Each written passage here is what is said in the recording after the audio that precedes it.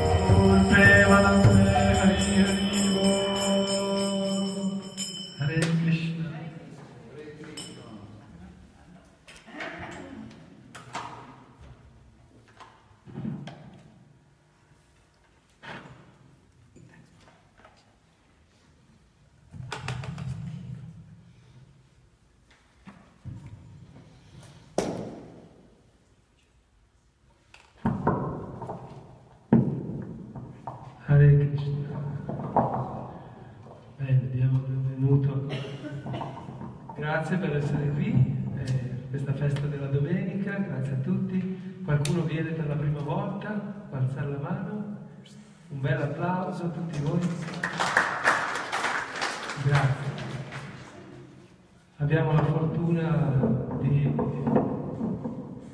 avere con noi un ospite speciale, viene dall'Irlanda, pensate, e si chiama Pragosh Prabhu. So, grazie Pragosh Prabhu. È una grande fortuna averlo qui perché viaggia in tutto il mondo, molto spesso è molto impegnato perché ha molte responsabilità nel nostro movimento a livello internazionale, quindi è apprezzato in tutto il mondo, tutti lo richiedono, infatti poi qualcuno mi dirà ma come hai fatto a farlo venire a Torino?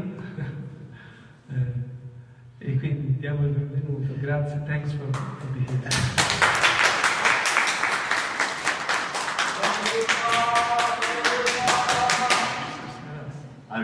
It all sounds very nice, but I was just going to say non-comprehending. Ha detto che quello che ho detto sembrava tutto molto bello, ma lui non comprende, non capisce. I want to say that we also connected with the internet, so people are watching. Salutiamo anche gli amici che seguono via internet. Hare.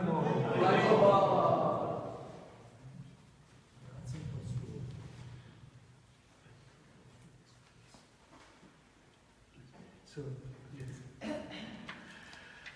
Hare Krishna, everybody. It's very nice to be back in Torino. È molto bello essere qui di nuovo a Torino. I was here last 1 year ago, maybe more. So very nice to be back in Torino, and very nice to be in a new facility.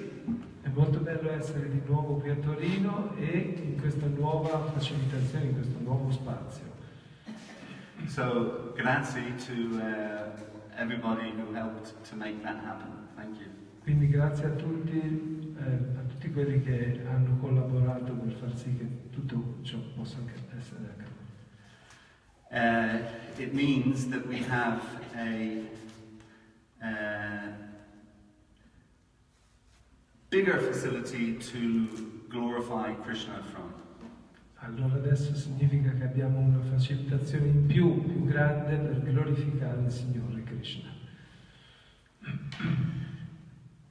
And the way that we do that, and the way that we're most famous for doing that, is by chanting Krishna's holy name. E il modo migliore per ringraziare Krishna, il modo più famoso che ci ha resi famosi ovunque, è quello di cantare il suo nome. Which was beautifully done for the last 20 minutes, 25 minutes by Abhiram Prabhu. Thank you. Che ha fatto così bene nell'ultima mezz'oretta Abhiram. Beautifully is bello or bono? Bello. Beautifully. Can I ask a question? Posso farvi una domanda? Is there anybody here today who's here for the first time? C'è qualcuno che è qui per la prima volta? Okay, 3 people, is it? Okay. Well, you're very welcome. Siete benvenuti. Chi è dietro seduto magari se vuole venire qui avanti. And now I have a second question for you. E adesso ho un'altra domanda da farvi. By the way, do any of you 3 men, do any of you understand English? Yeah. You do? Okay, good. So when I'm talking, I can understand that you're understanding me before he translates. Yes. Okay. So my second question is it your first time here or your first time ever to any Hare Krishna Centro or Hare Krishna Temple? È la vostra prima volta qui o in un tempio dei devoti di Krishna? Just here. So you have been to other... Yeah. Oh, but not experienced. Okay, that's good to know. Anyway, you're very, very welcome. It's always good to know, because then, you know, sometimes we have a little bit of a issue. Quindi è importante per me saperlo, perché alle volte posso farmi dei problemi. Actually, I'll speak for myself. I have a little bit of an issue. What it means to have an issue? Okay, let me finish what I was saying, then I think you'll understand. If everybody's been here many times, then I might start speaking in a way that's not so understandable to people who are kind of coming for the first time. Se mi rivolgo solo alle persone che sono venute qui tante volte, non è poi di facile comprensione per chi è qui per la prima volta a collegarsi con ciò che sto dicendo. So I will try to behave myself. Quindi cerco di stare attento, più attento quando parlo. So this chanting of this mantra, is this mantra, the mantra's there, is it? Yeah. So this is the mantra that we chant, and it just has 3 words. Questo è il mantra che cantiamo e ci sono 3 parole. So it's a very easy mantra or song to follow, very easy. È un mantra molto semplice da seguire. This gentleman has just completely embarrassed me. He's like, he looks like he's even older than me, and he's getting down from his comfortable chair and he's sitting cross-legged.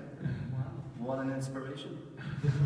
Questo signore sicuramente ha qualche anno più di me, ma era seduto comodamente sulla sedia, si è seduto nel cuscino.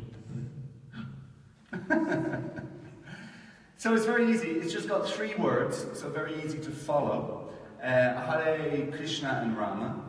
The word Hare is like an invocation, or it's almost like a permission, if you like, asking to chant this mantra nicely.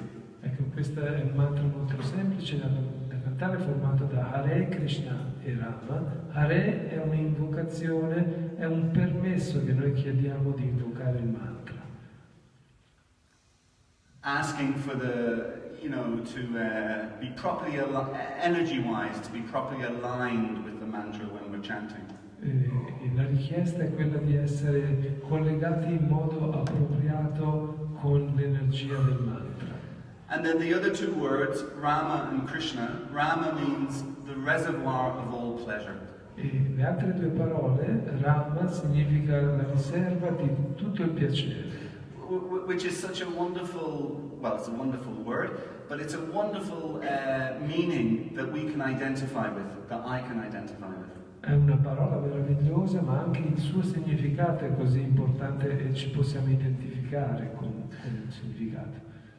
Because we all want to be happy, right? We all want to be happy. Perché tutti noi vogliamo essere felici, no? Even somebody who likes to be miserable is liking to be miserable, because we have this English saying that says misery loves company, that being miserable is making them happy. But actually we all want to be happy, that's what we want. Anche chi vuole essere infelice, in miseria, lo fa in ultima analisi perché si trova felicemente in quella condizione. Però, so this one word, Rama, the reservoir of all pleasure. There is no pleasure. And that means either material or spiritual.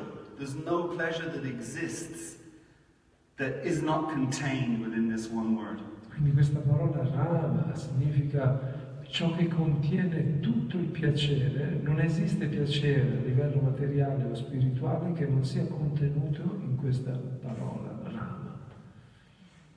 So, whether we are wanting, anyway, no, I won't say that, it's okay.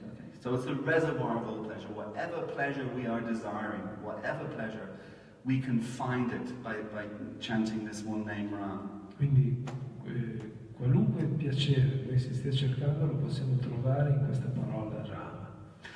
And then Krishna means the most beautiful, all-attractive person, the most beautiful, all-attractive person.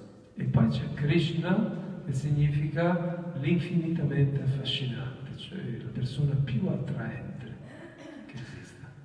When I first heard the explanation of that word, la prima volta che sentii la spiegazione di questa parola, it was a combination of inspirational, and it also brought me great relief. Mi portò grande ispirazione e sollievo. I come from Ireland. Io arrivo dall'Irlanda. And when I was growing up in Ireland, e quando sono cresciuto in Irlanda, you know, I guess my life for at least 10 years, maybe more, something like that, 10, 15 years. Penso che la mia vita per 10 o 15 anni, my life and the lives of many other people in Ireland was dominated by hatred between Catholics and Protestants. La mia vita di quegli anni ricordo che era dominata, totalmente dominata dall'odio tra i cristiani e i protestanti, cattolici e protestanti. Real hatred. They used to kill each other. Era così tanto l'odio che usavano ammazzarsi l'un l'altro. So when I heard this, and they Catholics, Protestants, they both believe in Jesus. They both accept Jesus. Entrambi, sia i cattolici che i protestanti, credono in Gesù e lo accettano. So they both accept Jesus, yet they're killing each other. Entrambi accettano Gesù, ma si ammazzano l'un l'altro. So when I heard this explanation that Krishna means the most beautiful, all-attractive person, quindi quando ho sentito questa spiegazione che Krishna è la persona più bella, affascinante e attraente, it was very clear to me. È stato per me molto chiaro that it doesn't matter whether you're a Christian, a Catholic or a Protestant, a Hindu, a Jew, a Muslim, a Buddhist. It doesn't matter what tradition you come from. Era per me chiaro che non importa a quale tradizione uno possa appartenere, se è cattolica, protestante, ebreo, musulmano, buddista. Catholics won't argue, Protestants won't argue, Hindus won't argue, Jews won't argue, Buddhists won't argue, Muslims won't argue, if you say to them, Jesus, Allah, Buddha, whoever, is the most beautiful person. Nessuno avrà da ridire sul fatto che Gesù, Allah, Buddha, chiunque sono le persone più belle.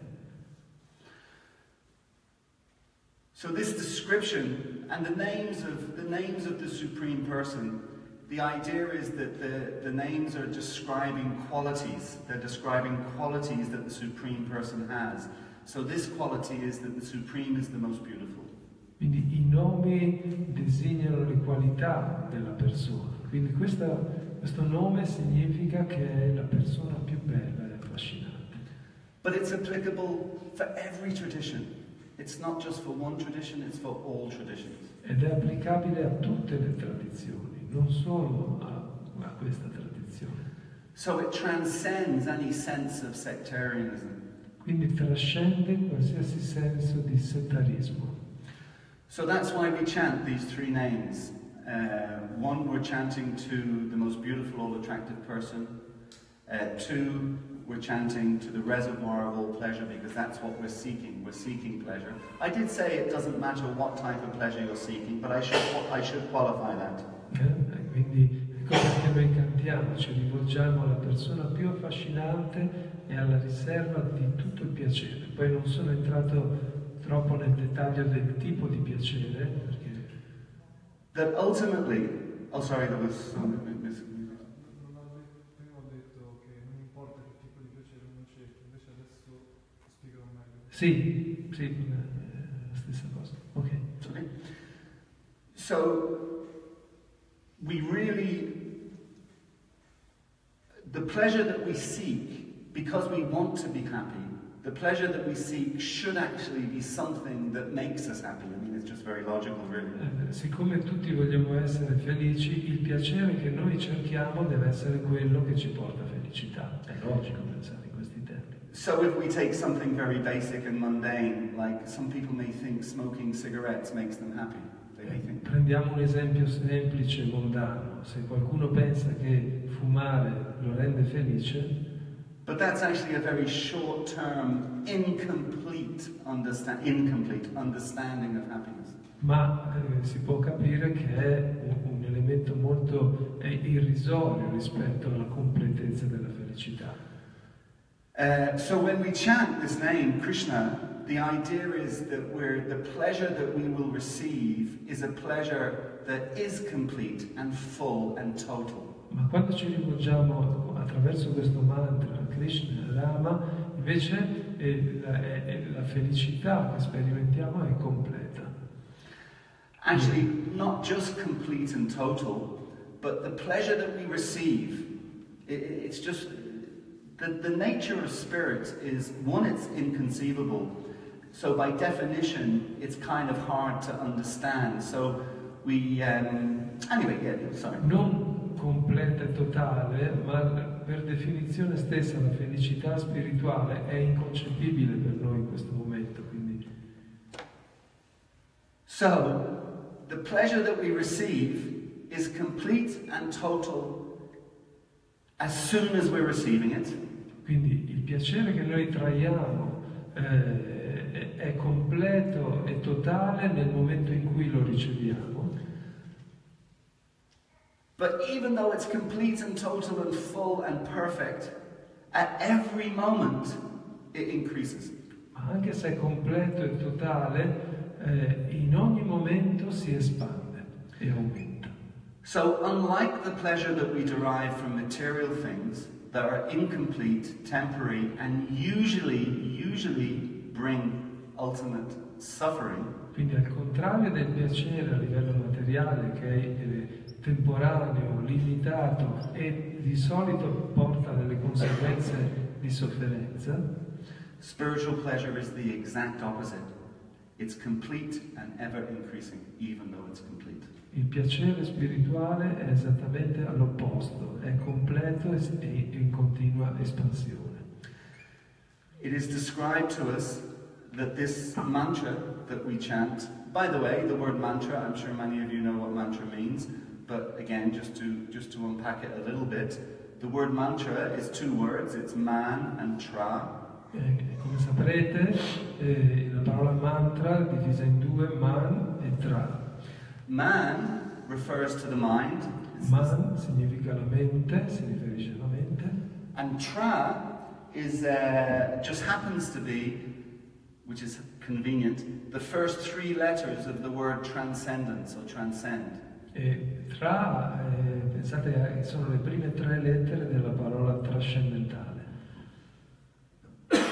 So a mantra is something that helps for us to transcend the mind, rise above the mind. Quindi mantra significa trascendere, andare oltre la mente. This particular mantra is known as the Maha Mantra. E questo mantra in particolare è conosciuto come il Maha Mantra. And the word Maha means great or topmost. La parola Maha significa il più grande.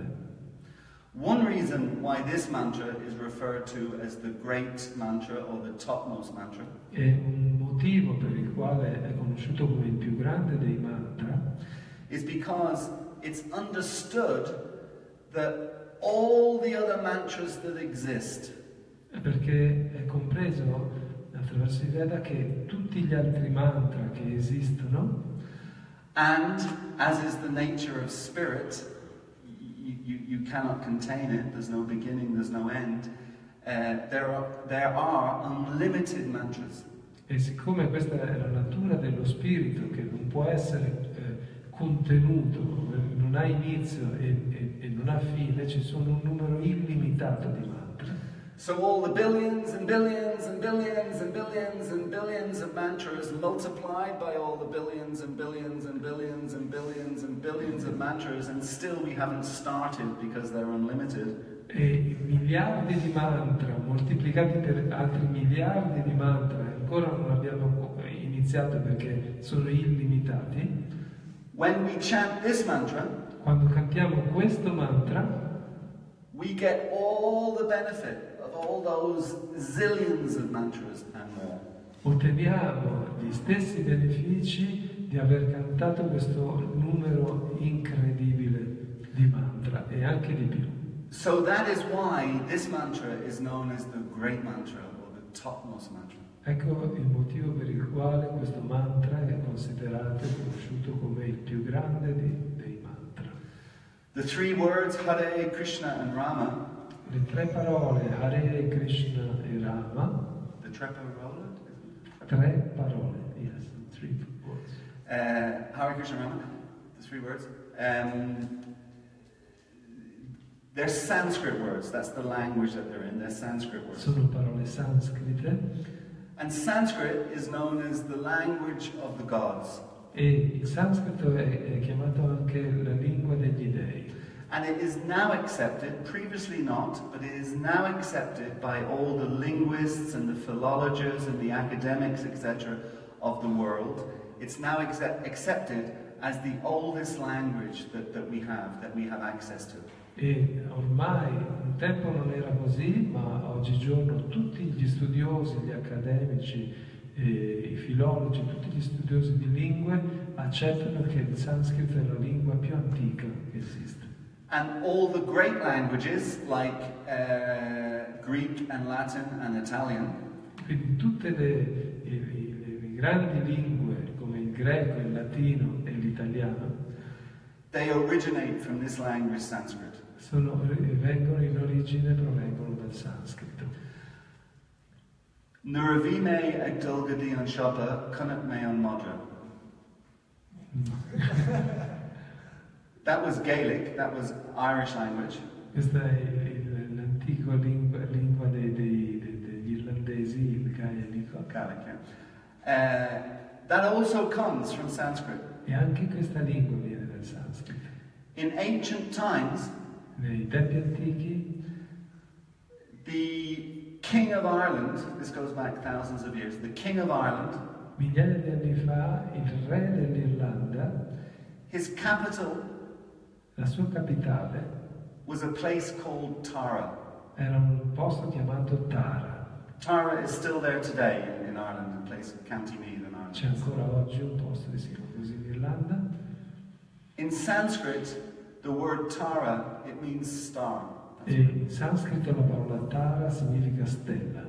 And there are many, many other connections with all languages, English, Irish, Italian, all languages, that you can trace back to Sanskrit. E ci sono così tante connessioni in tutte le lingue che dalle quali si possono vedere le origini sanscrite. So, our understanding is that this mantra is in the Sanskrit language, and our understanding is that once we start to chant it, e la nostra comprensione è che una volta che iniziamo a cantarlo, the mantra descends directly from the spiritual world, from unlimited light years away, let's put it like that. Il mantra, una volta che noi lo intoniamo, discende dal mondo spirituale che è distante milioni di anni luce. It immediately descends. It comes down through our ear because we hear it. Very important to listen, even when we're chanting ourselves, not just to other people, when other people are chanting, but when we're chanting, that we listen to the chanting because it comes directly into our ear, and from our ear it's onto our tongue, dancing on our tongue, and it also enters our heart. E discende dal mondo spirituale, quando discende noi dobbiamo farlo entrare nei nostri orecchi e farlo danzare sulla nostra lingua e farlo penetrare nel nostro corpo. And when it gets to our heart, e quando entra nel nostro cuore, like a washing machine or a dishwasher, è come una lavastoviglie o una lavatrice, it starts a cleansing process in the heart. Inizia un processo di purificazione, di pulizia, di lavaggio. Because in our heart, perché nel nostro cuore are some things that we really don't want. C'è anche molto del quale che noi non vogliamo. And, speaking personally, before I started chanting this mantra 35 years ago or something, E parlando personalmente, per me, quando ho iniziato a cantare 35, circa 35 anni fa, honestly, I did not think, and because I didn't think, I certainly did not believe that I had any of these bad qualities. e onestamente devo ammettere che io, quando ho iniziato a cantare, non pensavo che queste cattive qualità albergassero nel mio cuore. I thought I was a good guy. I Pensavo thought di I was a essere good person. una persona buona, in gamba. And here's the thing. I think the vast majority of people think that they're good people and that they're good guys. No one is thinking, you know, you meet people on the street, they're not thinking, I'm a really bad guy. No. The people don't think like that. They think that they're good people. E questo è il punto, che la maggior parte delle persone pensano di essere delle persone buone. And of course, in essence they are. In essence, everybody is a really good person. E naturalmente nella loro essenza ognuno è una persona buona, speciale. But to the degree that we're affected by the material, temporary nature that we live in, Ma nella percentuale in cui noi viviamo nella natura materiale che ci circonda, to that same degree, our goodness is compromised. nella stessa percentuale la nostra bontà viene compromessa. And I'll speak for myself again. I found that out pretty quickly once I started chanting this mantra. E ancora parlo per me, ho scoperto tutto questo molto rapidamente quando ho iniziato a cantare il mantra.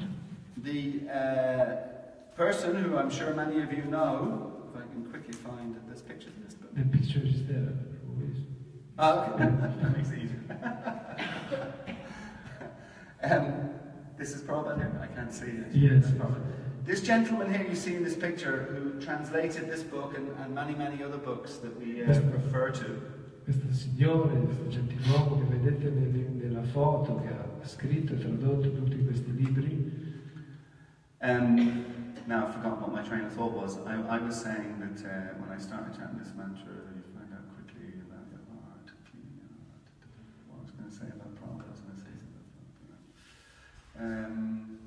Anyway, I've forgotten what I was going to say there.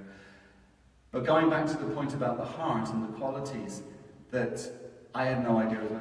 When you start chanting this mantra, the example that this gentleman gives, the gentleman who's done all these books, the example he gives is, if you how many people in the room own 2 homes or 2 properties? Anybody in the room own 2 properties? L'esempio che ci dà Prabhupada, quanti di voi hanno 2 proprietà? 2 case? Let's pretend we do. Facciamo finta di avere tutti 2 case. You can only live in 1 property. Ognuno può stare solo in una delle case. So let's say you have not been in your other property for 6 months or a year. Facciamo finta che allora non siete stati nell'altra casa, nell'altra abitazione per 6 mesi, 1 anno. And when you left it perfectly clean and tidy and perfect. E quando l'avete lasciata era pulita, tutto a posto. So 6 months later, 1 year later, you go back. You open the door, and still it looks tidy and clean. It looks tidy and clean. E 6 mesi, 1 anno dopo, tornate lì, aprite la porta e sembra ancora tutto a posto. But then you notice, ma poi vi accorgete, like I noticed on this harmonium, come posso notare su questo armonium, if you run your finger on the harmonium or on the furniture in your house that you have not been in for 1 year, if you run your finger on the furniture, you'll notice that there's all this dust is there. E se non siete stati per tanto tempo in una casa e passate il dito su un mobile, troverete un dito di polvere come, vabbè. So then you realize it looks clean, but actually there's dust there. Quindi realizzate a quel punto che sembrava pulito, ma in realtà c'era un sacco di polvere. Then when you start to clean the dust, E poi quando inizi a pulire la polvere, all'inizio the dust starts flying everywhere. La polvere va ovunque. And suddenly you realize, wow, this room wasn't clean at all. This room's actually pretty dirty. E poi a un certo punto realizzate che questo spazio non era per niente pulito, era da pulire. So this is the example that Prabhupada gives. Questo è l'esempio che ci dà Prabhupada. That as long as you do not chant Hare Krishna, e fino a quando voi non cantavate Hare Krishna, you will think that your heart is very clean. Pensavate che il vostro cuore fosse molto pulito. But the bad news is, ma la cattiva notizia è it has at least 6 inches of dust all over it. Che ci sono in realtà almeno 10 centimetri di polvere. Inches. Vabbè, misura, 10 centimetri. 6 dita di polvere, 6 dita di polvere. It has a lot of dust. Un sacco. And when you start chanting Hare Krishna, e quando inizi a cantare Hare Krishna, and the mantra comes from your ear to your tongue to your heart and starts chanting, the dust goes everywhere. E inizi a cantare, entra dagli orecchi, nella lingua, nel cuore, la polvere va ovunque. And it's a mess. E diventa un po' un caos. So then you stop chanting Hare Krishna. E allora uno si ferma e non canta più. And you let the dust settle again. E allora aspettate che la polvere ricada. And you have to put your glasses on to see it. Si sistemi un po', dovete mettervi gli occhiali per vederlo. No, we don't stop. We keep cleaning. We keep chanting even more. And then after, it depends on how dirty your heart is and depends on how nicely you chant Hare Krishna. Ma invece non bisogna fermarsi, e anzi bisogna continuare, dipende da quanto bene noi cantiamo Hare Krishna. All the dust will go away in maybe 1 week, maybe 1 month, or if your heart is really dirty, maybe 1 year, and if you're a really dirty-hearted person, it might take 10 years. E se può accadere in una settimana, in un mese, in un anno, se proprio avete tante cose negative da togliere, ancora di più 10 anni, ma prima o poi riuscirete. So this mantra is the key to us realizing we have some dirty things in the heart, but it's also the solution to completely removing those things from the heart. Quindi il mantra è la chiave per realizzare che ci sono queste cose negative nel cuore, ma è anche lo strumento che ci permette di liberarcene.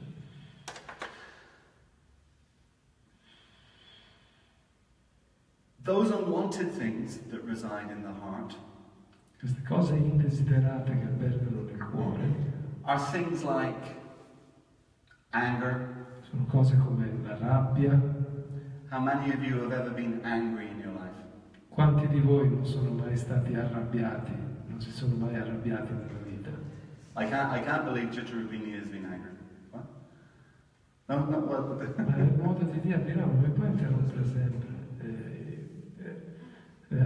Posso correggere. So how many have been angry sometime in their Quanti life? di voi si sono arrabbiati nella vita? So we have one dishonest person here, he didn't put his hand up. So we've all been angry. Anger actually is a phenomenal thing because it's an emotion, a negative emotion, that's carried through the blood.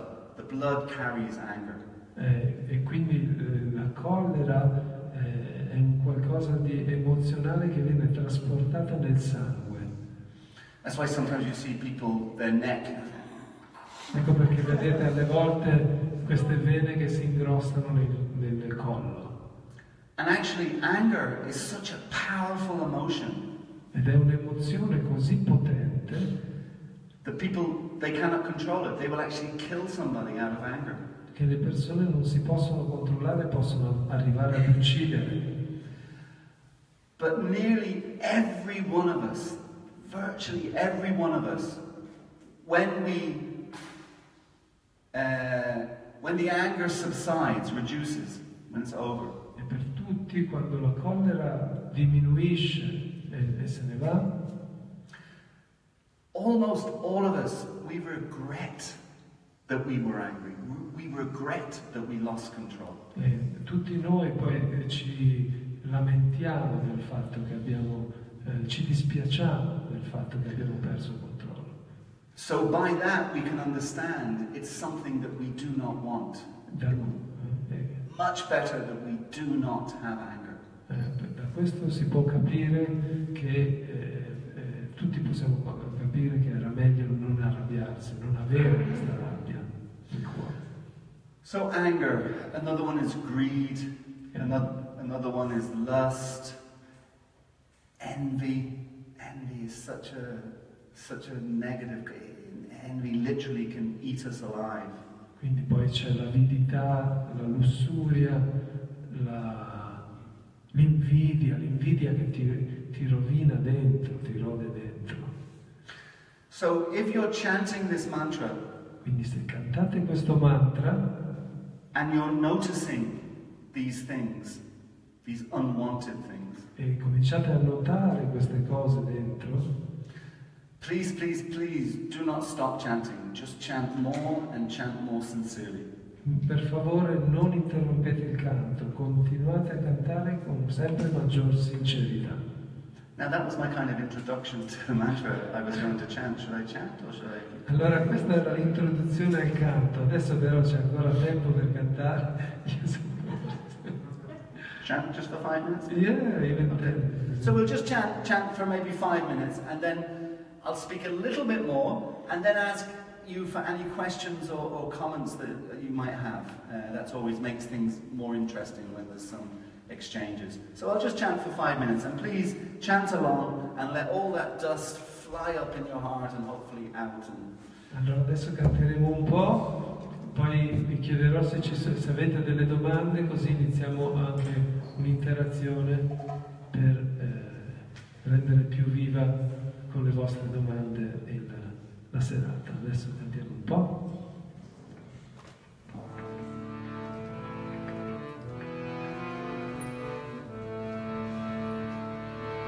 Hare Krishna, Krishna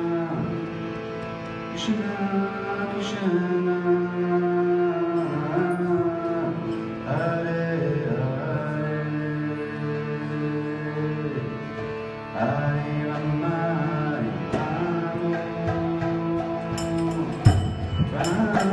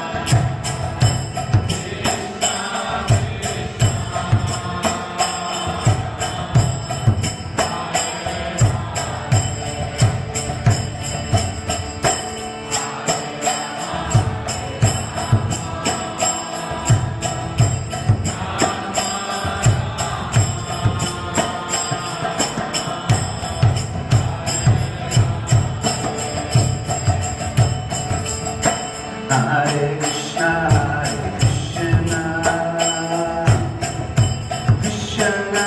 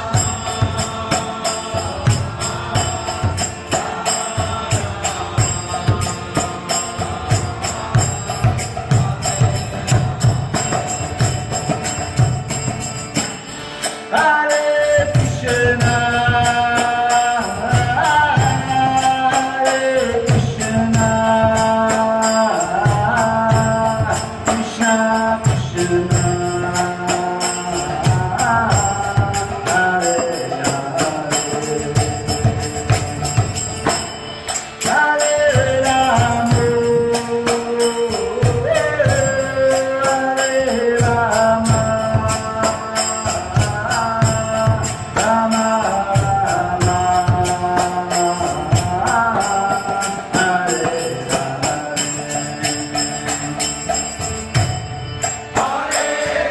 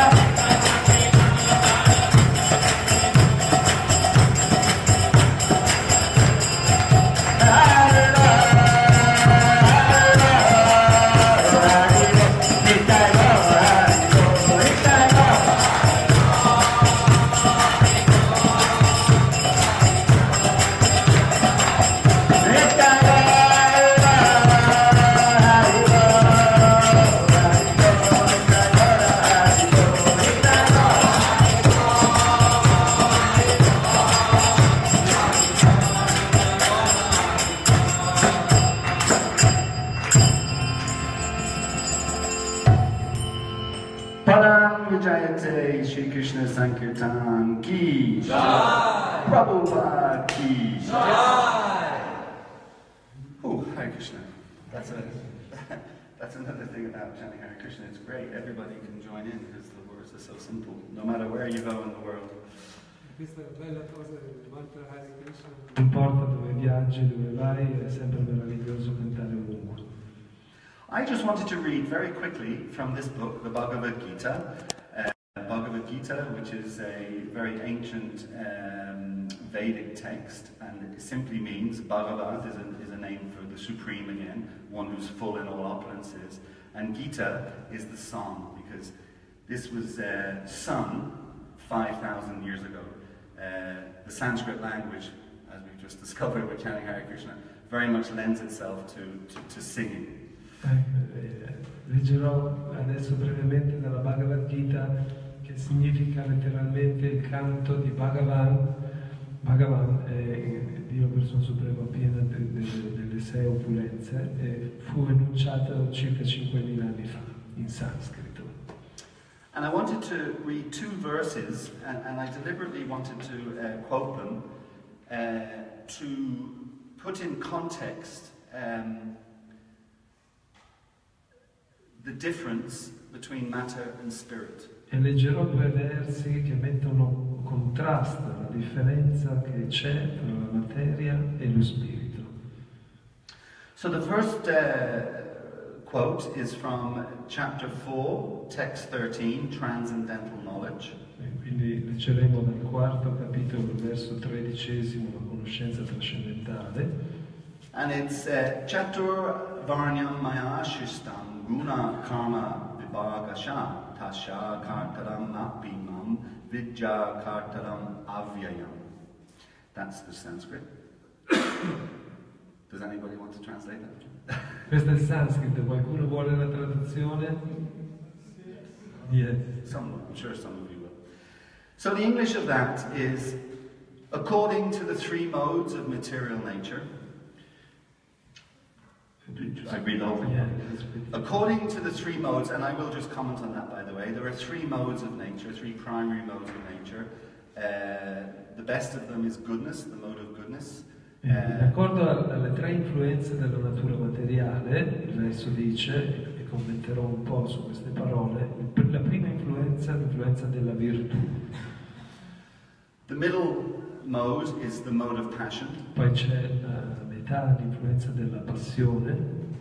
And the lower mode is the mode of ignorance. E poi c'è l'influenza più bassa, che è l'influenza dell'ignoranza.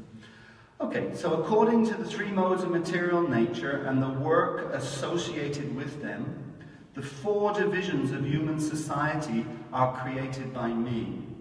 And although I am the creator of this system, you should know that I am yet the non-doer, being unchangeable. Traduzione: io ho creato le quattro divisioni della società secondo le tre influenze della natura materiale e le attività che esse impongono all'uomo. Ma sappi che sebbene io le abbia create, non agisco all'interno di esse perché sono immutabile. So here Krishna is basically, in a nutshell, is explaining that because of, by the way, the modes of nature only operate in this material world. They only function, they only exist in this material world. Allora Krishna spiega qui in essenza, volevo anche dire che le tre influenze della natura materiale operano in questo mondo materiale. So here Krishna is explaining that because of the influence of the modes of nature, I have structured society in a certain way and essentially has made distinctions in society based on the influence the modes of nature has on each one of us. E dovuto alle influenze della natura materiale, io ho creato queste divisioni, queste distinzioni, perché ognuno di noi è influenzato da questa natura. And those divisions, just I'm not going to actually really discuss this, but just because it's mentioned, those divisions, those four divisions, sorry, are and they're based on the modes of nature. But those four divisions are you have a class of people in society who are kind of intellectually inclined, you know, they're very much, you know, philosophers and poets and writers and that whole kind of area. Ecco, la prima distinzione che viene fatta di queste 4 divisioni è la categoria degli intellettuali, i filosofi, gli studiosi, i poeti. Then the next class you have are people who tend to be, in our society at least, they tend to be politically minded, they're politicians, they're administrators, they're also the military class, you know, the army and all those types of people. That's another kind of class. Poi c'è l'altra classe che si riferisce ai politici, agli amministratori e ai militari. Then another class you have is the kind of business class, also the farming class, the entrepreneurial class, people who are very much into that kind of thing. And we see in society, no, sorry. E poi ci sono gli uomini d'affari, i commercianti, gli agricoltori, ma questa categoria anche vediamo nella nostra società. And then you have another class of people who are really good with their hands, so they develop those kind of skills. One of my sons actually is in that area. You have like carpenters and you have, you know, electrical people and mechanics and all that kind of stuff. E poi ci sono invece quelli che sono esperti con le mani e quindi gli elettricisti, i carpentieri, i falegnami. Uno dei miei figli, diceva Pragosh Prabhu, ha questa natura, per esempio. And you see, many of you in the room, I would imagine, have children. I have 2 children myself. They're not children anymore. But you really do see, that's okay, I'll get it. You really do see that these things come naturally. I have 2 sons. One son very much is the mechanical carpenter. He can turn his hands to anything. I don't know, he didn't get it from me, that's for sure. But he can turn his hands to anything. E molti di voi in sala avranno dei figli, vedete che è naturale per i figli. Io ho 2 figli e uno di loro con le mani riesce a fare tutto, di sicuro non ha preso da me. Then I have another son who's a real organizer, you know, and a real, you know, planner and organizer and bringing people together. And, you know, I didn't teach them any of this, it just comes naturally to them. E invece l'altro figlio è un organizzatore, riesce a mettere le persone insieme. Io non ho insegnato niente a loro, naturalmente queste qualità escono. So, if I was to take my son who's really good with his hands, if I was to take him and say, right, you're stopping all of that, you're not doing any of that anymore, I want you to be a philosopher, and I give him a big library of books to study. Se io prendessi questo mio figlio che è bravo con le mani, a lavorare con le mani, e gli dicessi adesso lascia stare tutto questo tipo di lavoro, ti do questa pila di libri e voglio che diventi uno studioso. It won't work. Non funzionerebbe. He'll be frustrated, I'll be frustrated. Lui sarebbe frustrato e anch'io di conseguenza sarei frustrato. So these divisions actually, they come naturally according to what we refer to as guna and karma. Quindi queste divisioni sono naturali in accordo al guna e al karma. Our nature and what we've inherited from previous existences. È la nostra natura e ciò che abbiamo ereditato dalle esistenze precedenti. And in the very next chapter, there's a completely different verse. And that verse is Vijavanaya Sampane Brahmani Gavi Hastini Suni Cheva Swapaka Cha Pandita Samadashana, which is what, 5, what is that? 29. 29, is it? Oh, that's the last one. That's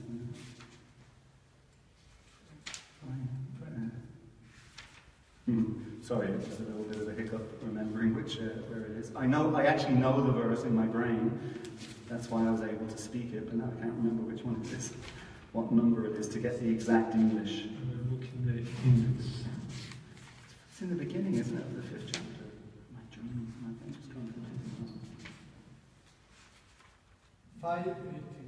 5:18. 18, that's what it is, 5:18. Thank you.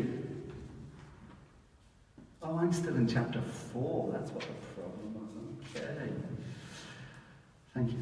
Okay. Vijavinaya sampane brahmani gavihastani sunicheva swapakacha pandita sanadarshan. And that's, the English of that is, the humble sages, by virtue of true knowledge, see with equal vision a learned and gentle Brahman, a cow, an elephant, a dog and a dog eater. Traduzione dice: l'umile saggio, illuminato dalla vera conoscenza, vede con occhio equanime il brahmana nobile ed erudito, la mucca, l'elefante, il cane e il mangiatore di cani, l'intoccabile. So in one sense, those verses are dealing with completely different things. One is actually, Krishna's dealing with the material world, the modes of nature, and how society should be structured. Quindi questi due versi apparentemente parlano di due argomenti contrapposti. Il primo, Krishna ha a che fare con la natura materiale e le qualità di ognuno.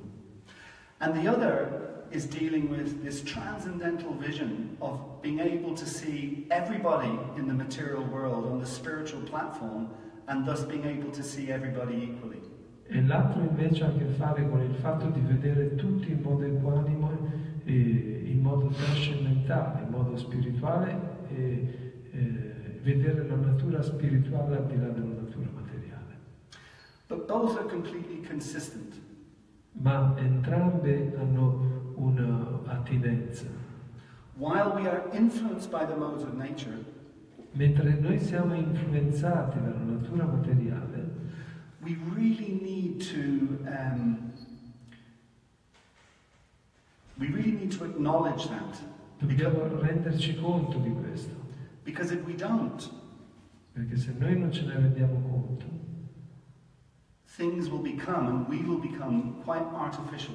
Diventeremo piuttosto artificiali nel nostro comportamento. So we have to recognize where we are on the spiritual path. Quindi dobbiamo imparare a riconoscere dove ci troviamo a livello spirituale and deal with that accordingly. E avere a che fare in accordo a questa posizione. So that we can continue to progress. Allora in quel modo possiamo continuare a progredire. And then, when we reach the topmost level of spiritual development, spiritual realization, e quando saremo giunti un giorno al massimo livello di realizzazione spirituale, we will be able to see everybody equally, because we will just see them from the spiritual perspective and not the material perspective. Allora riusciremo a vedere tutti in modo equanime, perché li vedremo tutti da un punto di vista spirituale e non dalla prospettiva materiale. And by the way, the other verse, the first verse that I read, that structuring of society, and particularly the third class that I spoke about, the entrepreneurial and farming class, that, by the way, if we were able to develop that nicely, even in a micro sense, even here in Italy somewhere, I was reading on Wikipedia that I'm going a little long ahead. Quindi, invece, parlando dell'altro verso di queste divisioni della società, particolarmente la terza divisione degli agricoltori, gli imprenditori, gli agricoltori. Leggevo un articolo a riguardo dell'Italia. So I was reading on Wikipedia that between Milano and Torino, that a lot of farming takes place, rice growing. Che leggevo su Wikipedia che tra Milano e Torino c'è molta agricoltura. So that proper structuring of society, and particularly having that agricultural thing sorted out, we would, for instance, solve one of the biggest challenges that we face as an organization right now, and that is the vegan issue. We would actually resolve that issue. E se noi riuscissimo a considerare in modo appropriato questo aspetto dell'agricoltura, risolveremo anche all'interno del nostro movimento questo argomento che sta andando avanti a riguardo del veganesimo, dell'essere vegani. Because the vegan protagonists stand on a very solid platform that the dairy industry is violent to animals. Perché i vegani portano questo punto molto forte, che negli allevamenti si fa molta violenza agli animali. So they have a very strong point, a very, very strong point. E quindi tutti i latticini vengono da questo abuso che si fa sugli animali, quindi questo punto a loro favore è molto forte. But the solution is not to renounce all dairy product. Ma la soluzione non è rinunciare a tutti i prodotti latticini, But it's to produce that dairy in a non-violent way, or what we call a himsa, a non-violent way. ma la soluzione invece è riuscire a produrli in modo non violento. And there are very, very, very few people doing that on this planet. Very few. E al momento in tutta la Terra sono veramente in pochi a riuscire a farlo. So for everybody sitting in this room, including myself, it's actually, it's like a, how do they say? It's like when they say about it, it's an untapped market. It's a market that no one's tapped into. We have an opportunity to show how to do that, how to produce a himsa product, dairy product. Quindi una grande sfida per ognuno di noi è riuscire ad arrivare al punto di produrre del latte, dei formaggi che vengono a IMSA, senza violenza. But that wasn't what I wanted to talk about. It's already 10 to 7. I think I need to get on to talk about what I want to talk about because time is running out fast. Sono uscito un attimo dal seminato di quello che volevo dire.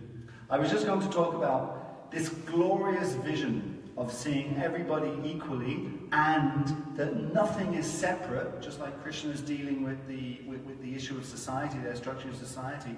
Nothing is separate from Krishna, or nothing is separate from the Supreme. Quindi l'argomento in questione era che noi dobbiamo arrivare al punto di vedere tutti in modo equanime spiritualmente, ma all'interno di una società suddivisa in modo corretto. E questa è la visione del Supremo. There's another wonderful verse later on in this book, in the 9th chapter, where Krishna is saying, Samoham sarva bhuteshu. C'è un altro bellissimo verso nel 9º capitolo che dice, Krishna dice, Samoham sarva bhuteshu. Where Krishna is saying, I envy no one and I am equal to all. Krishna is equal to all of us. Dove Krishna dice di essere equanime con tutti. He also says, again later on in this book, he talks about even the impersonalists, so the people who deny the existence of a supreme person, who take the impersonal view. He says even they will reach the ultimate destination if they are equally disposed to the welfare of all. So this principle of being equally disposed is a very important principle. Quindi questo principio dell'essere equanimi è un principio molto importante, addirittura più avanti parlerà anche degli impersonalisti, che hanno una visione del Supremo che nega la suprema personalità, ma anche loro, se sono ben disposti, possono arrivare alla piattaforma spirituale.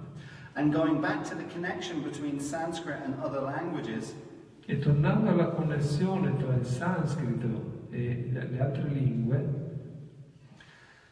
the word samo, which means equal, that's the Sanskrit word samo, meaning equal. La parola samo, che significa equanimità. Again, the linguists and the philologists will tell us that that's the root of the word in English, homogeneous.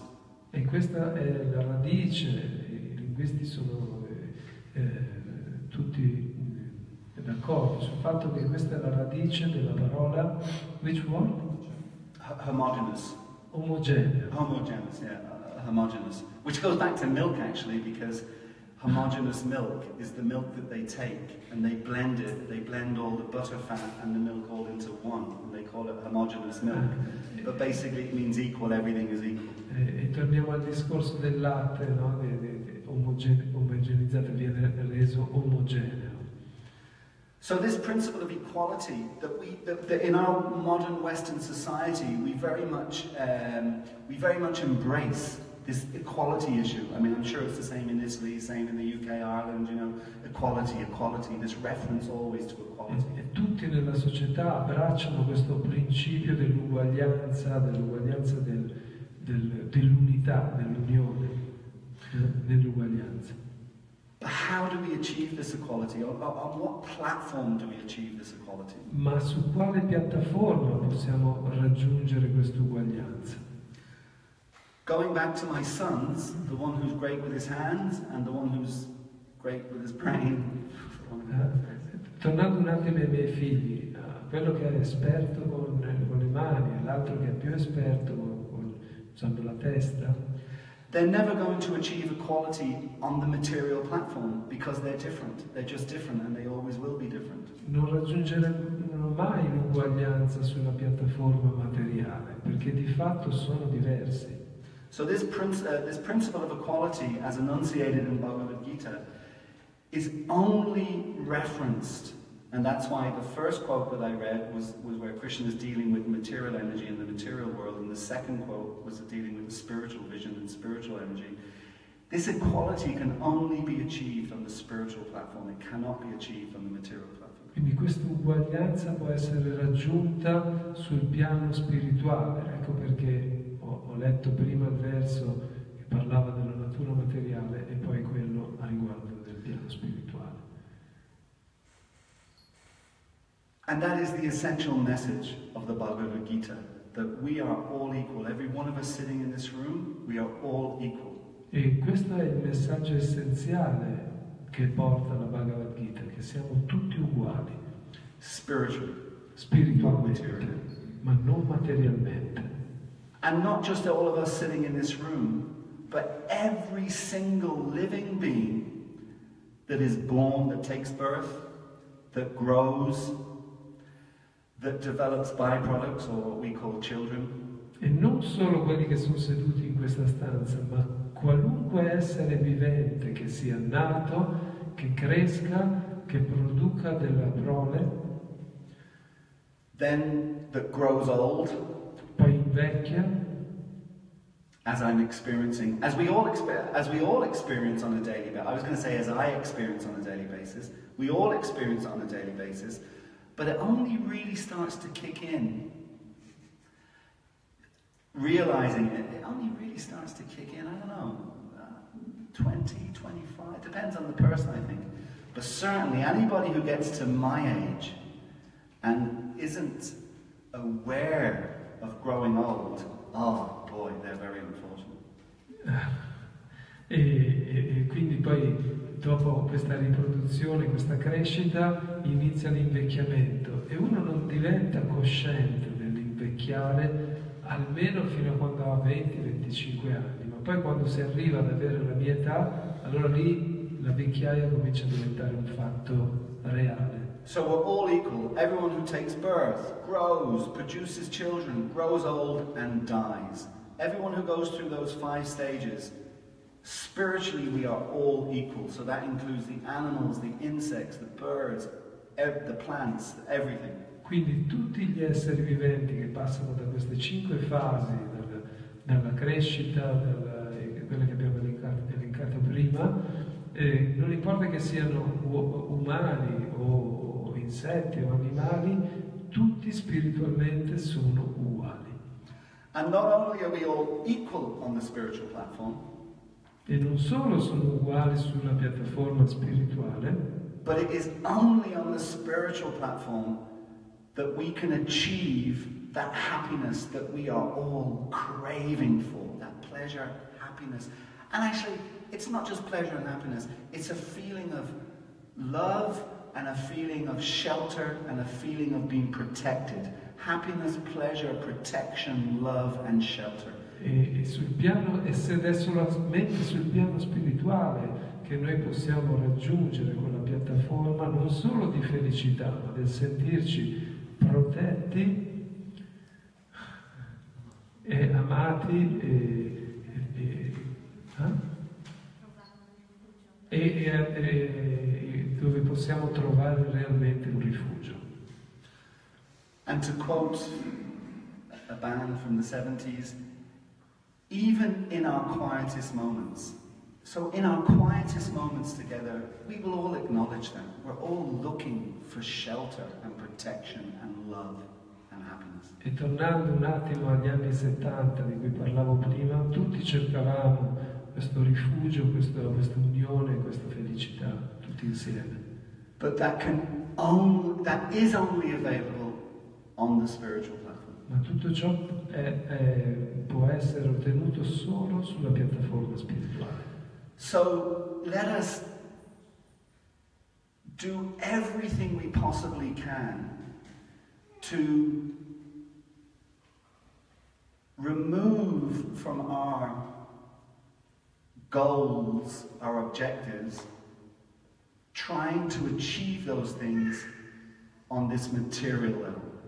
Let's take a vow that it's pointless, it's a waste of time, I'm not going to achieve it. I want those things, but I cannot do it on the material platform. Quindi togliamoci dalla testa dei nostri obiettivi che noi si possano raggiungere questa uguaglianza e tutte queste qualità sul piano materiale, è impossibile.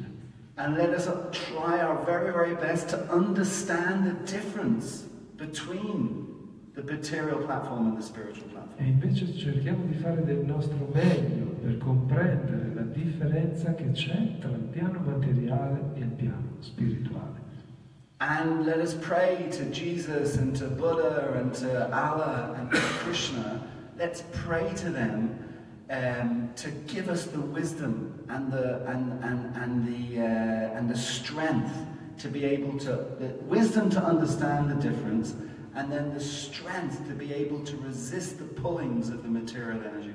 E preghiamo con tutto noi stessi, Gesù, Buddha, Allah o chiunque, per arrivare al punto di sviluppare la saggezza per comprendere questa differenza e la forza per opporci alla natura materiale.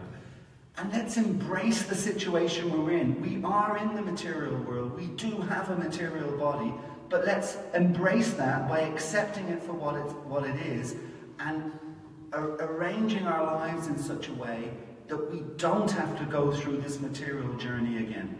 E facciamo di tutto e di più per abbracciare questa situazione nella quale ci troviamo. Noi abbiamo una forma umana in un corpo materiale e quindi facciamo di tutto e di più per raggiungere la piattaforma spirituale di modo che non si debba ritornare un'altra volta a rifare l'esperienza materiale. There are 7 basic, if you happen to be thinking, well, what's the problem with the material body in the material world? There are 7 basic problems with it. 7 basic. Se qualcuno di voi sta pensando, beh, ma cosa c'è di male nel corpo, nella natura materiale, sappia che ci sono 7 problemi di base. 4 primary and 3 secondary. 4 primari e 3 secondari. The 4 primary are, the first one is, we have to be born. E il primo dei 4 primari è che dobbiamo nascere. Now, the interesting thing about being born is, la cosa interessante riguardo della nascita, we had no say in it. Che noi non l'abbiamo cercata, noi non eravamo consapevoli. Prior to me being conceived, before I was conceived, prima di essere stato concepito dai miei genitori, my parents did not consult with me. They did not ask me, do you want to be born? I miei genitori non mi hanno chiesto, tu vuoi nascere? They just did it. L'hanno semplicemente fatto. No, naughty parents. Now the interesting thing is, when you're born, at least my experience is, every baby that I've ever seen born, I haven't seen that many, but anyway, every baby that we've seen born, when they're born, what's the first thing they do? E la cosa interessante, se noi vediamo qualsiasi bambino, bebè, quando appena nasce, cosa fa? La prima cosa? They cry. Piangono. They obviously don't want to be in the material world, you know? Piangono perché pensano, non voglio essere in questo mondo materiale. So being born, that's the first complication. Quindi questa è la prima complicazione, essere nati. The second complication is, once you're born, you start to grow old. La seconda complicazione è che una volta che siete nati cominciate a invecchiare. You can't stop it. You can run backwards, you can turn the clocks back. You cannot stop it. From the moment you're conceived, you're growing old. Non potete fermare questo invecchiamento, potete fermare gli orologi e cercare di tornare indietro nel tempo, ma è impossibile. I'm sure you see those billboards all around Torino, you know, anti-aging cream, you're worth it. Tutti avrete visto in tutta Torino questi manifesti, la crema anti-invecchiamento. So you buy yourself 50 cl tube, a 50 cl tube of anti-aging cream. E comprate questo tubettino da 50 ml di crema anti-invecchiamamento. They scan it at the checkout. E la passano dalla cassa. 150 euros. 150 euro per una barattolina di pomata.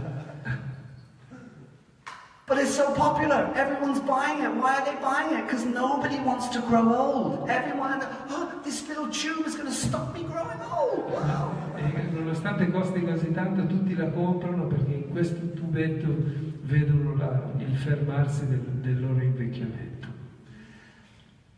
How outrageous those adverts are. They should be sued. You know, there is no such thing as anti-aging cream. It doesn't exist. Sono così esperti a vendervi le bufale e non esiste qualcosa che fermi l'invecchiamento.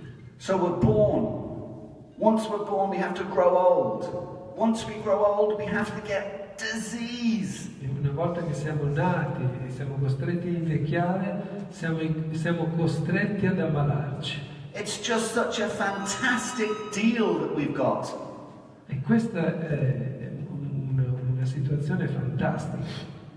We're growing old. We've just proven that nobody wants to grow old because we're all buying these tubes for 150 euros. Nobody wants to grow old, but we have to grow old. And then when we grow old, we get all these diseases. How many of you want, anybody want type 2 diabetes?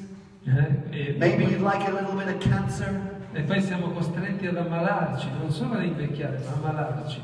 Chi è che vuole ammalarsi? C'è qualcuno che vuole un po' di diabete o un pochettino di cancro, nel caso tra di voi? Maybe a little bit of heart disease? O un po' di problemi al cuore? Maybe a little bit of Alzheimer's? O un paio di atti di Alzheimer? Chi è disease? Who wants disease? Nobody. Dis-ease. Ease we want. Ease, easy, nice. Ease we want. Disease. Questa parola disease in inglese che viene tradotta, noi la traduciamo malattia, però non suona nello stesso modo in cui dice lui. And what happens with the combination of growing old and getting diseases? What happens? E poi dalla combinazione dell'invecchiare e dell'ammalarsi, qual è la risultante? We have to die. Che dobbiamo morire. Who woke up this morning thinking, oh, what a wonderful day to die? Chi è che si è svegliato di voi stamattina pensando, oh, che giorno meraviglioso per morire? Nobody wants to die. Nessuno vuole morire. But four things we have no choice: birth, death, old age, disease. Ma ci sono queste 4 cose che non abbiamo scelta, scampo: nascita, malattia, vecchiaia e morte. And in between birth and death, in between those two, e tra la nascita e la morte, you have the 3 secondary things. Abbiamo 3 situazioni secondarie. In Sanskrit they're known as Adhyatmic, Adhibautic and Adhidevic. Che vengono chiamate così in sanscrito. Adhidevic, suffering that comes from the material elements. Adhidevica vuol dire le sofferenze che vengono dagli elementi materiali. Here in Italy, in the middle part of Italy, you're having all these earthquakes. E qui in Italia avete un sacco di terremoti al centro Italia. Who wakes up in the morning thinking, oh, what a great day for an earthquake? Chi è che si sveglia al mattino pensando, oh, che bella giornata per un terremoto? But they come anyway. Ma comunque il terremoto arriva. Adhibautic is suffering from other living beings. E poi c'è adhibauti, che sono le sofferenze che vengono dagli altri esseri viventi. One time when I was at school, on my summer holidays, I got a summer job.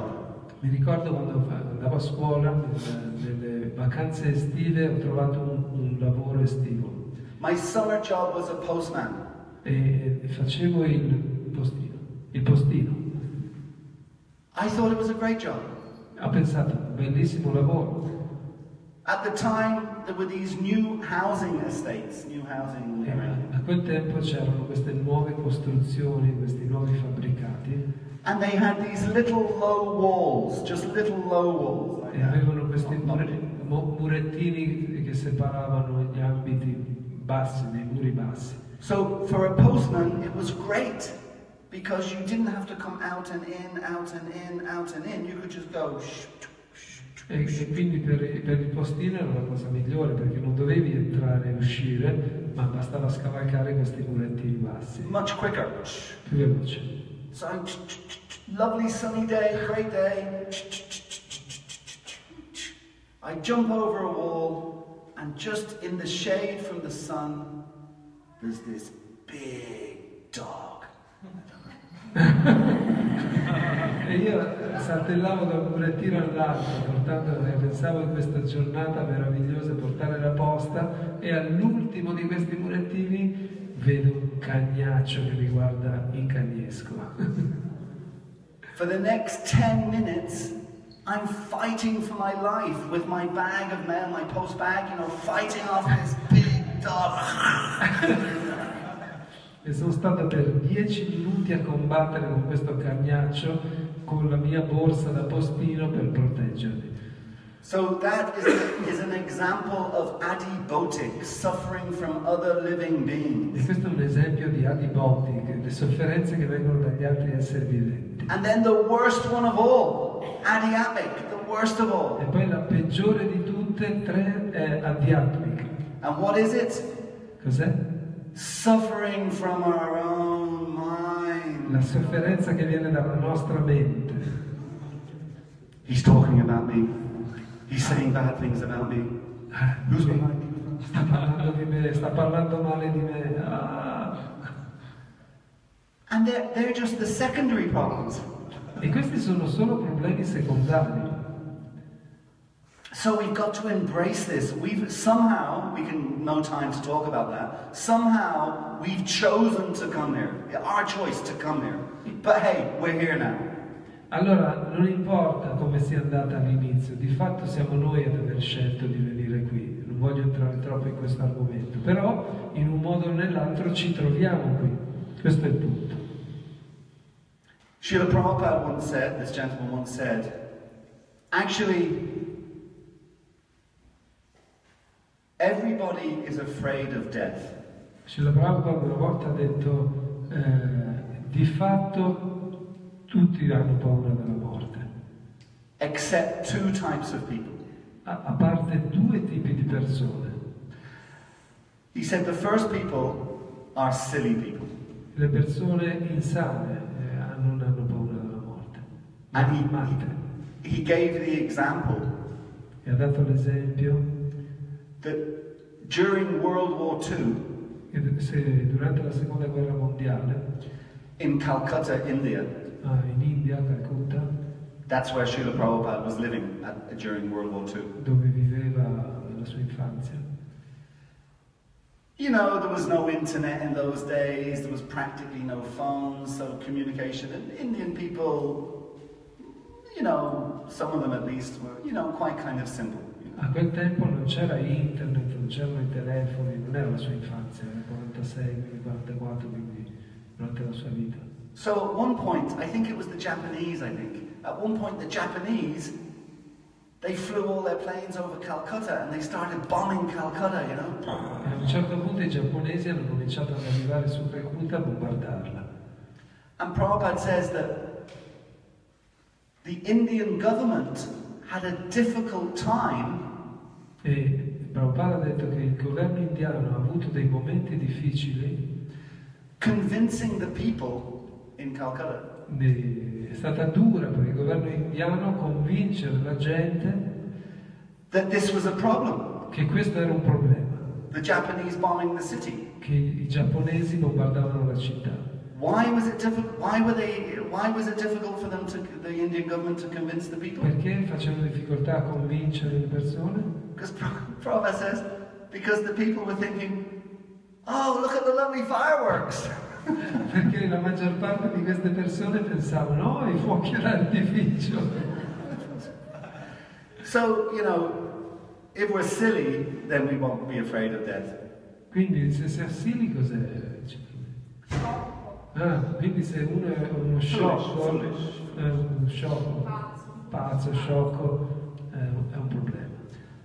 And the other people who are not afraid of death E le altre persone invece che non hanno paura della morte are people on the spiritual path. sono le persone che sono situate sulla piattaforma spirituale. Because they understand that I'm an eternal spirit soul. I'm not this temporary material body. This body has to die, whether it's a bomb, whether it's an earthquake, whether it's cancer, whatever it is. This body is a fallible soldier. It will leave us. Perché capiscono di essere entità spirituali e capiscono che il corpo prima o poi dovrà morire, o di cancro, o di una bomba, o di qualsiasi o di malattia, prima o poi dovrà morire. Ma noi siamo entità spirituali distinte. But who we really are, the real us, who we really are, the eternal spiritual soul, the eternal spiritual being, is indestructible. Ma chi siamo in realtà, l'entità spirituale, è indistruttibile. So there is no fear. Quindi non c'è nessuna paura. And Prabhupada actually gives the example of people on the spiritual path, people serving the Supreme. E Prabhupada dà l'esempio di chi è situato sulla piattaforma spirituale. He gives the example of Socrates from Greece. Dà l'esempio di Socrate in Grecia. And Socrates was a theist. He accepted the existence of the Supreme. Socrate credeva in Dio, accettava la supremazia di Dio. I'm going to finish very soon. Remind me to finish with Socrates, but I just want to insert one little thing. Voglio però aggiungere un altro punto e poi ricordatevi di Socrate. Socrates was a theist. He accepted the existence of the Supreme. Socrate credeva in Dio e accettava la supremazia di Dio. You also have atheists who do not accept the existence of the Supreme. Poi però ci sono anche gli atei che non accettano la supremazia di Dio. But I have to say, I have to comment that the atheistic position is so arrogant and so foolish. Ma devo dire per forza di cose che la posizione degli atei è così arrogante e così stupida. Let's pretend I'm an atheist. And I Facciamo finta che io sia un ateo. There is no such thing as God. E non esiste qualcosa del genere come Dio. What an arrogant, foolish statement for me to make. How the hell do I know? Come posso essere così arrogante? Come posso essere così certo che Dio non esiste? I don't even know what's happening downstairs in this building. Non so nemmeno quello che succede qui al pian terreno di questo palazzo. I don't know what's happening in Milan, in Rome, in London, in New York. I have no idea what's happening. I can't see, I can't touch, I can't hear, I don't know. In questo momento io non so quello che sta succedendo a Milano, a Roma, in Inghilterra. Non posso vedere, non posso toccare. But I can say, God does not exist. Ma mi sento così forte nell'affermare che Dio non esiste. You know, the agnostic position. Invece la posizione degli agnostici. I don't know if God exists or not. Non so se Dio esista o meno. That is perfectly honorable and an acceptable position to take. Perfectly fine. Allora quella è una posizione onorabile e accettabile. But the atheistic position is just foolish and arrogant. Ma la posizione degli atei è sciocca e arrogante. So Prabhupada about Socrates, he said when Socrates was a theist, he was promoting the existence of God. E Prabhupada disse di Socrate che era un teista che promuoveva l'esistenza di Dio. So when the powers that be at the time in Greece, the courts and the governing class, whatever, they decided that he was going to have to be killed because of his presentation of the existence. E quando il tribunale di quei tempi decise che lui sarebbe stato condannato a morte, and when the court said, okay, you now are sentenced to death, adesso quando la corte ha deciso di condannarono alla morte, he was asked, how would you like to die? allora gli hanno chiesto come vuoi morire? Would you like to be hanged, or would you like to be poisoned? Può essere impiccato, avvelenato? And Socrates' response was, Ma la risposta di Socrate fu: catch me if you can. prima dovete prendermi.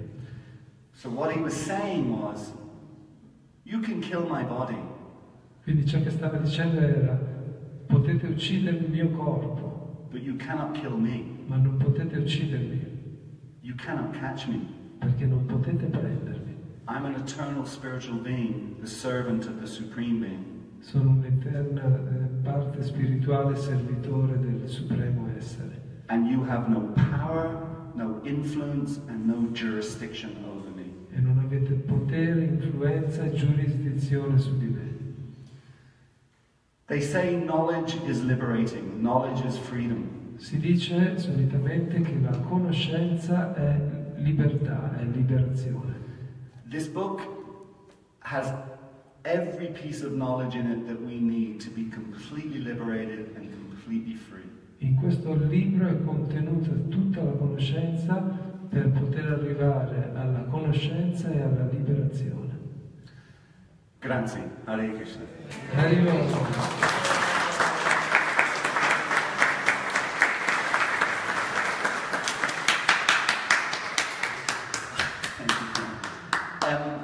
Time-wise, it's up to you entirely, but if anybody has any questions, I'm happy. Non so che ora sia, ma se avete delle domande? No, we have time, another couple hours. Vi ho detto che abbiamo ancora un paio d'ore, possiamo andare avanti. That's because Prabhu understands that time is eternal, so... Forse perché lui dice, pensa che il tempo sia eterno. But does anybody have a question or a Quindi, comment? domande? Poi there is one also from Facebook. Well, let's take the live one first, because the Facebook person didn't even bother coming, you know. This Prima con chi è qui e ha deciso di venire qui. I would like to know why we come back on Earth. La domanda che fa è: perché noi dobbiamo ritornare su questa terra? Why we choose to come back? Perché abbiamo scelto di tornare sulla terra? Because I was going to say, we don't have to come back to Earth. Perché stavo dicendo, noi non dobbiamo tornare. You know, in one sense it's a big subject. In un certo senso si tratta di un argomento molto vasto, But in a very simple sense, ma in un senso molto semplice posso dire: our constitutional position, which means the position we cannot change, no matter it just cannot be changed. che la nostra posizione costituzionale è qualcosa che noi non possiamo cambiare. Is that from a quality point of view, we are non-different than the Supreme Being, qualitative. Che da un punto di vista qualitativo non siamo diversi dall'essere supremo. We're eternal, Siamo eterni, we're full of knowledge, pieni di conoscenza and we're full of happiness, full of bliss. e pieni di felicità. So the Supreme is also eternal, full of knowledge, full of bliss. E anche il Supremo è così.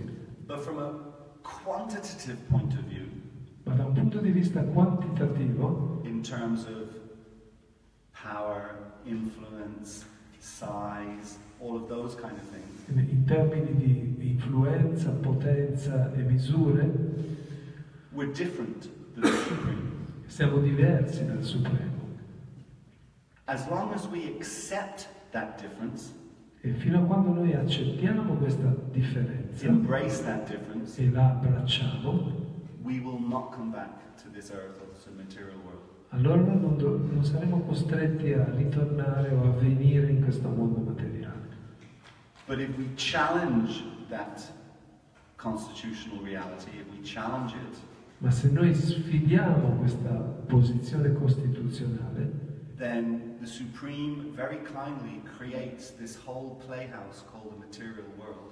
allora il Supremo gentilmente crea questo parco giochi enorme, questo mondo materiale.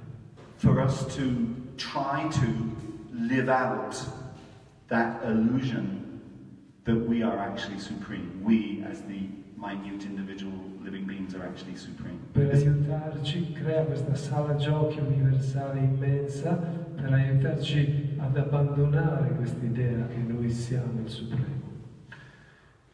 There's one nice story, again with Srila Prabhupada and one of his disciples called Tamal Krishna Goswami. E c'è una bella storia ancora di Srila Prabhupada con Tamal Krishna Goswami, un suo discepolo. And Tamal Krishna Goswami was maybe thinking he was a little bit more powerful and intelligent than he actually was. E in quel momento Tamal Krishna Goswami forse si sentiva un po' troppo intelligente e potente rispetto a quello che era. Raj, I think you're wonderful, and please forgive any offences, but it is a pastime that's in our Ma books. naturalmente era un passatempo con il suo Well, maestro Krishna spirituale. Maharaj has left, actually, he's left the world.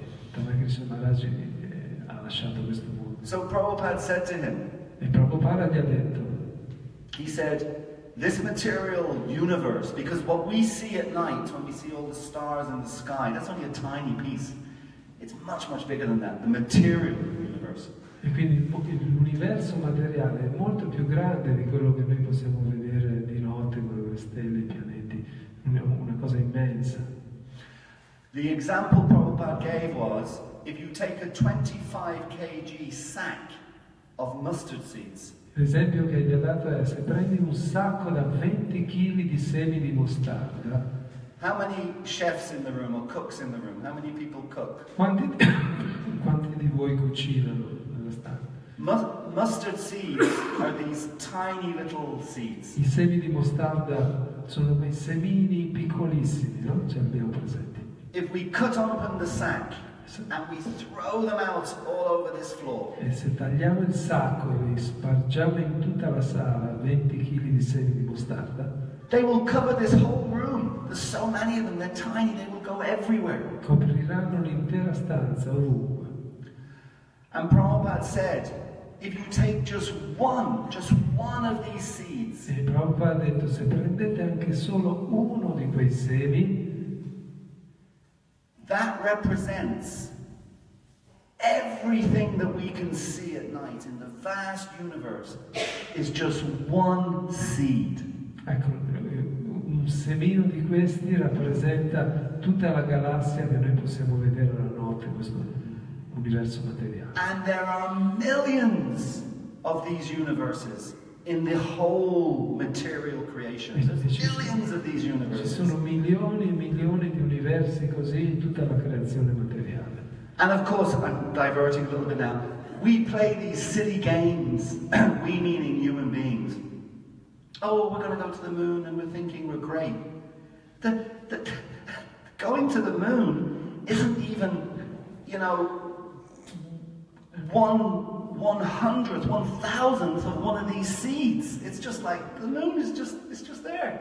E noi ci sentiamo così grandi pensando andiamo sulla luna, ma queste sono And by the sciocchezze. way, oh sorry, no, go ahead. When I was a boy, when I was I think 13, 14, that kind of age, Quando avevo 13 o 14 anni, in school, a scuola, one of our teachers, uno dei nostri insegnanti he used to say to us all, the class, all the ci students, diceva a tutti gli studenti: he used to say to us, I am so envious of you all. io sono così invidioso di tutti voi, I am in my 50s. io ho 50 anni adesso You are teenagers. e voi siete degli adolescenti. When you're my age, Quando avrete la mia età, this was in the 70s when the Apollo rockets were going to the moon all the time. quello era negli anni 70, quando queste navicelle spaziali andavano sulla Luna. He says, you're teenagers.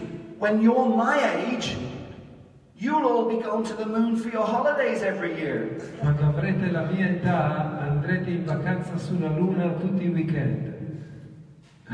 Have any of you been to the moon for your holidays? Quanti di voi sono stati in vacanza sulla Luna? Actually, even the American astronauts don't go there anymore. They Anche, go there. anche gli astronauti americani non ci vanno più, hanno rinunciato. But even if they did, Ma anche se si fossero riusciti, it's just 1,000th of one seed. And there are millions of these seeds that make up the whole material ma universe. anche se ci fossero riusciti si tratta di distanze che sono 1/1000 delle distanze di un universo. E pensate che ci sono così tanti universi come questi semini di mostarda in 20 kg, in un sacco di 20 kg, l'infinità. So Prabhupada said to Tamal Krishna Maharaj, Quindi Prabhupada ha detto a Tamal Krishna Maharaj, he said, you are just on one tiny part of one of these millions of seeds. e tu ti trovi in una piccola frazione di questo piccolissimo seme di mostarda. And that part is this universe. E questa piccola parte è questo universo. And in this universe, there are millions of planets. In questo universo ci sono milioni di pianeti. And you, E Tamal Krishna, tu are just on one of those planets. sei solo su uno di questi pianeti. And on all of these, on this one planet you're on, it has 7 continents. E in questo pianeta ci sono 7 continenti.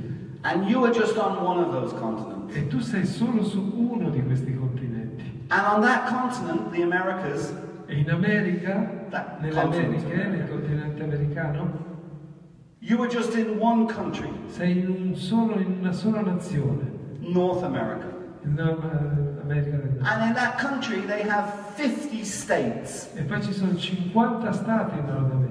And you are just in one of those E tu sei states. solo in uno di questi 50. And in that state, California, E in California, they have maybe 100 cities, maybe 1,000 towns. ci sono centinaia di città e cittadini. And you are just in one city. E tu sei semplicemente in una di queste città. And in that city, E in questa città they have dozens, if not hundreds of sections or regions, what we call in English in Ireland parishes. E in questa città ci sono così tante piccole sezioni e quartieri. And you are just in one of those E parishes. sei in una di queste piccole parti. And in that parish, they have hundreds of streets and hundreds of roads. E in questo quartiere ci sono centinaia e migliaia di strade. And tens of thousands of houses. E migliaia di case. And you are just in one house. E tu ti trovi in una sola casa. And in this house we have 20 rooms. E in questa casa ci sono 20 stanze. And you are just in one room. E tu ti trovi solo in una stanza. And you don't even fill one room, you're just in one corner. E tu non riempi nemmeno tutta la stanza, sei solo in un piccolo angolo della stanza. Yet you're thinking you're the supreme controller. E nonostante tutto pensi di essere il controllore supremo. So that was just an example around your question, that basically if we challenge our constitutional position as being the servant and we want to think that we're the master, then we come to this vast playground to live out that thing. And it's only when we realize that actually we're not the master, we're a servant, that we will stop coming back to this material. E questo è un esempio per rispondere alla tua domanda. Se noi pensiamo di essere i supremi, allora Dio ci mette a disposizione questa immensa sala giochi dove possiamo illuderci di essere i maestri e i signori. Quando arriviamo al punto di comprendere la nostra posizione costituzionale, allora non dovremo più ritornare in questo universo materiale. Thank you. E la domanda via internet? It was a comment from Milan, Lucia, says that I like this way to explain, doing continuous connections to real personal life and other Bhagavad-gita shlokas. What was the name? Lucia. Lucia, thank you. Grazie Lucia per questo commento. Com'era? Mi piace questo modo di spiegare. Mi piace questo tuo modo di spiegare, facendo continui riferimenti agli esempi delle scritture e alla vita che ci circonda. Ok, Okay, any other final question before we, what do we do next? We have prashadam straight away? We have, yes, prashadam, which is a very tempting reason not to ask another question. Allora, se c'è una domanda conclusiva prima del prasadam, però è rischioso perché cosa che senti? Però molti di voi sono tentati di non fare la domanda perché così vanno subito a cena. Se c'è una domanda conclusiva?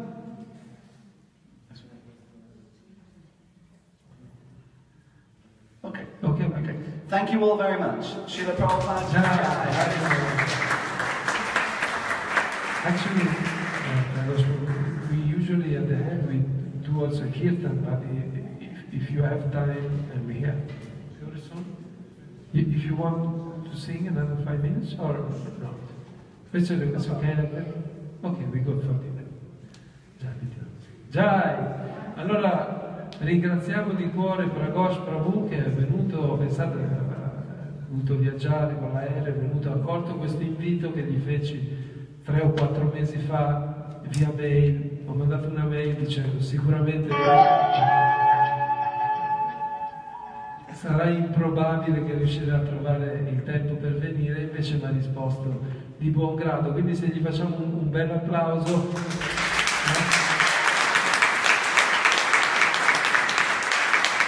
So, this is an applause and maybe that you can come back in the future to visit us in Torino.